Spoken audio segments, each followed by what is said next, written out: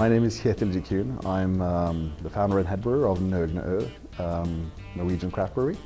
Nøgne Ø is located in Grimstad, Norway, a small coastal town, population of 20,000. I was working with Scandinavian Airlines as an airline pilot, and by coming to the US, I got in touch with, or I got exposed to all these great beers, and I also had the opportunity to get ingredients to start brewing them. It was kind of weird to be a home brewer in Norway and operating in my own way, or have influence which didn't influence other people, because most of the Norwegian homebrewers were very British / German focused, while I had my inspiration from the US. And it was kind of frustrating to see that my best IPA ever didn't fly at the homebrew competition, where the comment from the judges was that it was too hoppy and out of balance. So when nobody understands you and you see that none of the beers you like are on the market, then you need to take care of it yourself, right? So we just had to start a brewery. It is a Nøgne Ø, but the whole name is actually Nøgne Ø, Det Kompromissløse Bryggeri, which means Naked Island, the Uncompromising Brewery. Naked Island is a poetic term from a poem by Henrik Ibsen, and the naked part is then this island which has no vegetation. We were the first craft brewery to start in Norway.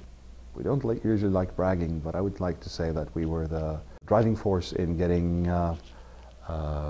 craft beer culture on the road in Norway. Nøgne Ø got started in 2002, a very what can I say, slow and laborious start. We had no money. We started with scrap metal and dairy tanks, and just had to make do with what we could find. But we just had this desire to make good beer. We didn't have a business plan. We didn't know what we were doing, but we just wanted to get started bringing good beers to the Norwegian public. So yes, we started in 2002, had the beers available on the market in 2003, and at that time we realized what a really stupid thing we had done, because there were absolutely no market for our beers, which we were very proud of, but which nobody understood.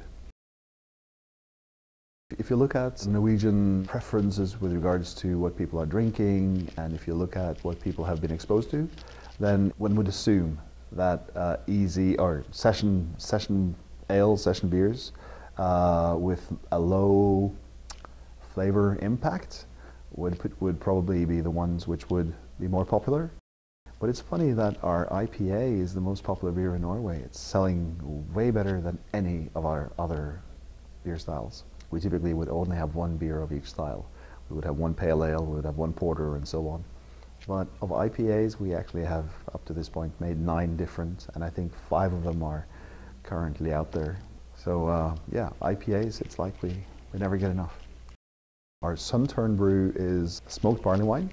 We brew it once a year. We brew it on the shortest day of the year, which is the 21st of December. It's an assertive barley wine, and I started making it because I typically get very depressed during winter. I think winters are dark, boring, depressing, and cold.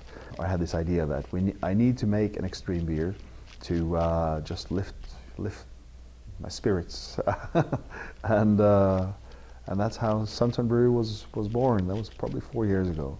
The Horizon series is, I guess it's an interesting series of beer, but it's a pain in the neck for us really to brew. It takes a long time, and the fermentations are always long. It's hard to predict a long fermentation cycle to high alcohol levels. It started off with Dark Horizon First Edition. The inspiration for it was Avery Mephistopheles.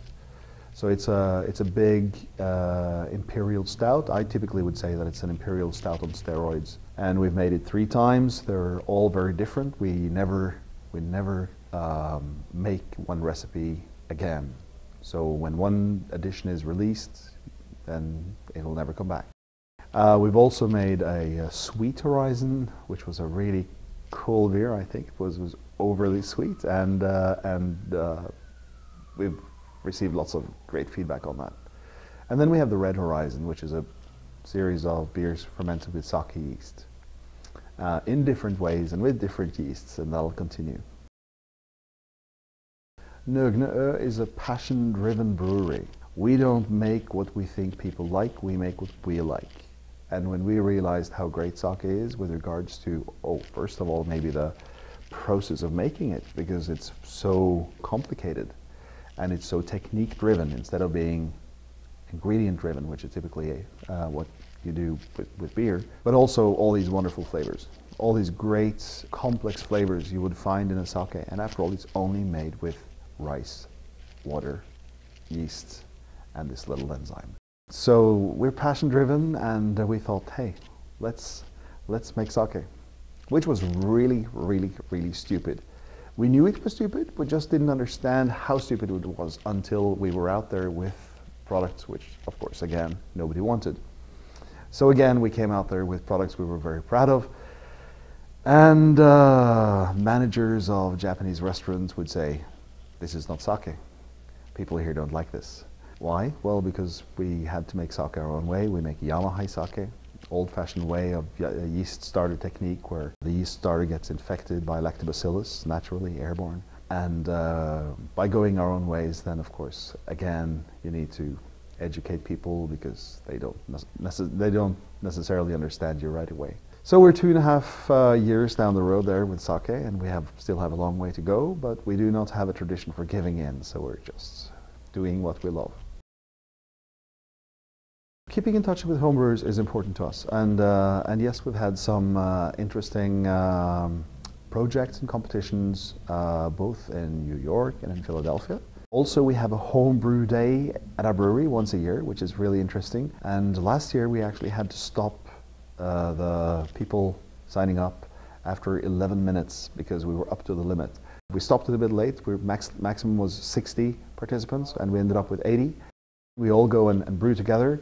We have some people coming in, and so there will be guest speakers talking about brewing-related subjects. We will sell homebrew supplies. Everybody who are participating will then have ordered through us a yeast strain which they will ferment this beer with, and everybody brings a bucket with 25 liters of wort home after the day where we brew this together with our own yeast strain.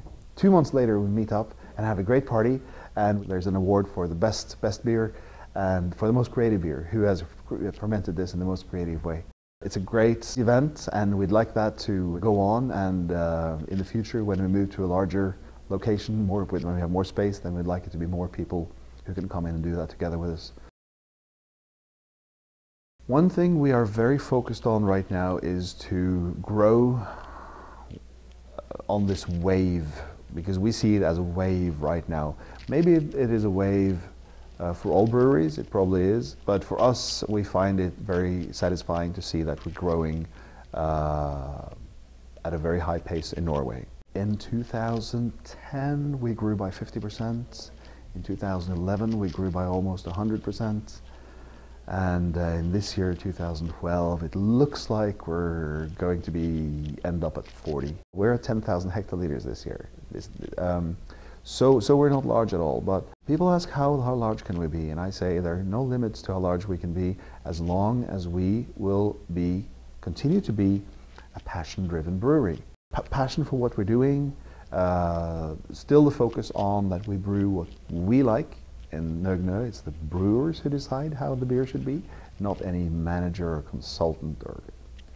It's all done by the brewers. And we think that as long as we do that, as long as we meet people and answer if they write to us, if they call us, if they visit us, that we take time to listen to them, and we take time to tell our story and convey what we believe in, if we take time to communicate with homebrewers, if we take time to sell grains or hops or give away yeast. I mean, come on, all breweries have too much yeast. It's just to take the time to open the valve and get some out for the homebrewer who wants some.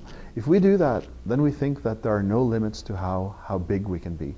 At the same time, we're very, very, very conscious about how we are perceived and how we communicate with people. We spend so much time on debating these things. We even have a internal document which we use, which defines our values and how we wish to be perceived. I think it's interesting. I think we have 4 defined values, which is kind of interesting. Maybe they're not, but then you can just edit them out.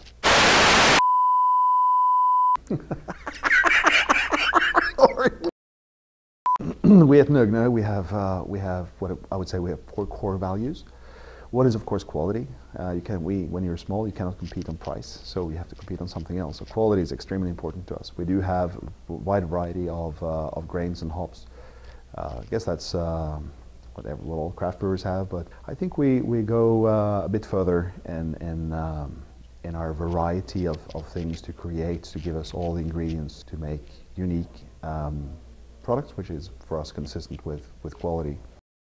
Number 2 would be diversity. When we started because there were no other beers available in Norway than light lagers.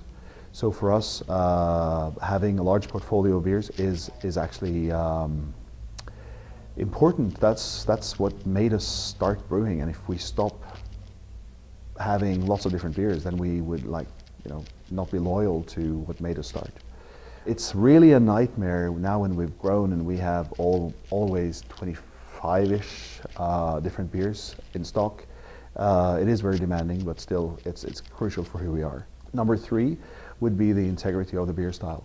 When you drink one of our beers, we think it should be easy to recognize that, hey, this is a porter or this is a pale ale. Some breweries are, at least in Europe, are very shy of going all the way, perhaps because a beer style could be slightly demanding, like an IPA should be demanding to drink, I would say. There should be assertive. But we take pride in making sure that it should always be quite clear what kind of beer style you're drinking.